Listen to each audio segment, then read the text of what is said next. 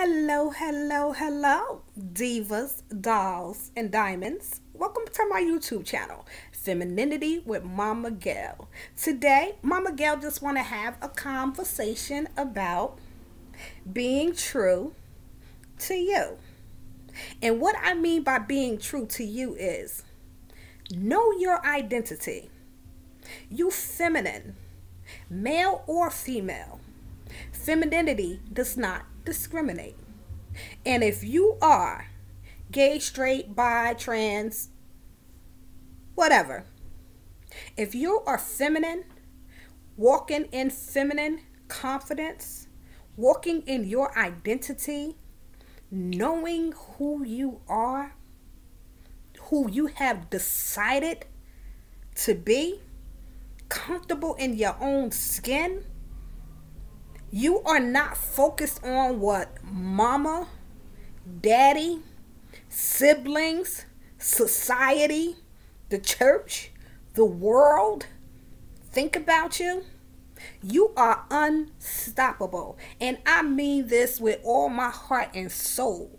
I have learned that being comfortable in my own skin and not worried about who is judging me when they have no heaven and no hell to put me in, who is looking at me a certain way when they do absolutely nothing for me, contribute nothing into my life, but I'm going to be bothered by the fact that you have something to say about Mama Gail. Oh no, we don't do that, honey. And even if you were contributing anything to my life, that does not give you the right to identify or pass judgment or make me be who you want me to be instead of loving me for who I am. Identity. Make the decision to be who you are. Love who you are. Appreciate who you are and who you have become. As long as you're worried about people's opinion, people's approval, you are always going to be stressed, worried. You are always going to be fearful. You are always going to be defensive and combative because you are not comfortable in who you are. One of our superpowers as feminine, young men, young women, old men, old women, is silence. And the reason why I'm speaking on silence is because when somebody triggers, calls you anything but a child of God, and you are not comfortable in who you are, silence is your superpower. Keep your mouth shut and keep moving, strutting in stride, pressing forward, becoming who you are, being comfortable in your skin, knowing who you are and who you have decided to be, knowing that you are unstoppable, knowing that you are unmovable. Mama Gail wants to share a little bit, a story with you. Growing up, I grew up in the projects. And growing up in the 70s and the 80s, and I know some of y'all saying, I wasn't even born. But yes, Mama Gail was born. Mama Gail grew up in the projects, and there were gentlemen who were sweet, gay, feminine. And I was always intrigued by these men who were dressed up, and they would dress up as drag queens and impersonate Diana Ross and Patti LaBelle and great singers of the day. They would dress up in drag and have these competitions, and I was always drawn and intrigued, and I had no reason why. Some of them were very flamboyant. And some of them were very laid back, reserved, feminine young men. And I wasn't caught off guard or surprised by men dressing up as women or judgmental in any kind of way. But I was intrigued because there was something so ladylike about these young men that I did not see in the women around me. Very few women were feminine. A lot of women were in their masculine energy, and I grew up thinking I had to be a strong power to the people. Black woman. I had to be masculine, and stern and powerful. And there's nothing wrong with that if that's who you choose to be. But all of that masculine energy kept me tense. It kept me in fear. It kept me worried about what other people thought about me. It kept me in judgment. It kept me thinking like, oh, I gotta do this right. I have to please this person. I have to wear this. Oh, I can't wear that because if I wear that, people are gonna think this about me. But seeing these feminine gentlemen taught me something at a very young age. And as I grew older, I began to put two and two together. In my 40s, I had to look back at Miss Nicole, Paris, Camille, Cashmere. These were the names that they had given to themselves back in the day. I still remember they used to say doll face, gag me with a spoon, I will gag you with a spoon, this, that, and the other. The little things that they said in the 70s and in the 80s.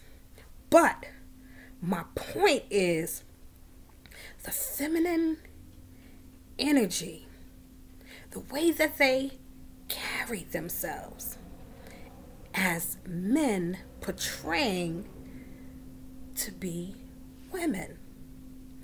Men who were confident in their identity.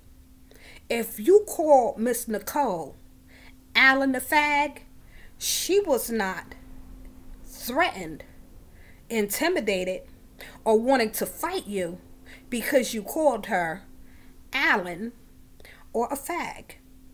Because that feminine energy was so powerful that she was able to overlook what you said and wasn't worried about why you said it or who said it.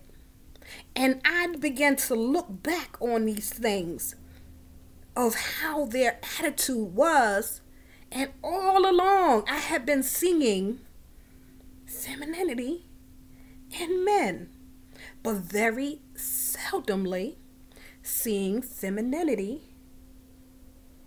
in young, older, any type of women, except first ladies who were in church. Most of them were in feminine energy. And I noticed that a lot of the men, masculine men, who had masculine wives, girlfriends, were sneaking and creeping with the feminine men. Paris, Portia, Camille, they were getting more men, masculine men, than the masculine woman they had at home. Now, a lot of you people gonna say, oh my God, I'm so appalled that you would say that and make this video. But this is my truth.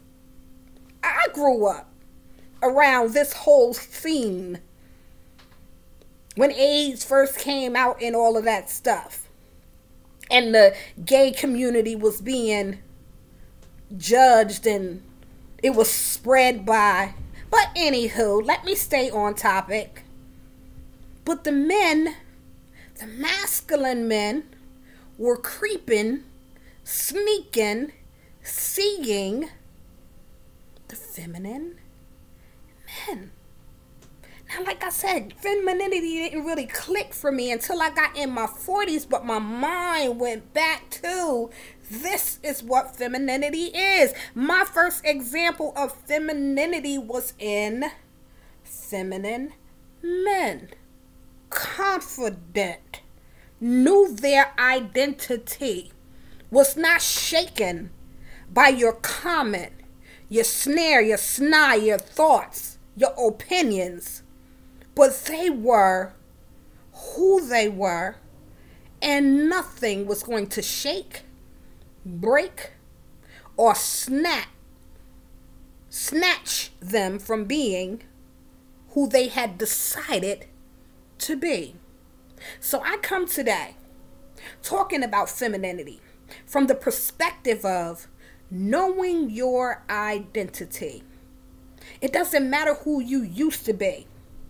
Feminine young woman, if you chose to change and become who you are, and your friends don't like the new you because you're not operating in your masculine energy, you're no longer attracted to doing the masculine things, you want a masculine man in your life, then you continue to stand in who you have decided to be. Feminine young man, if this is the choice that you have made, whom you have chose to be, then you be who you are, not seeking to please anybody else, but who you have decided to be.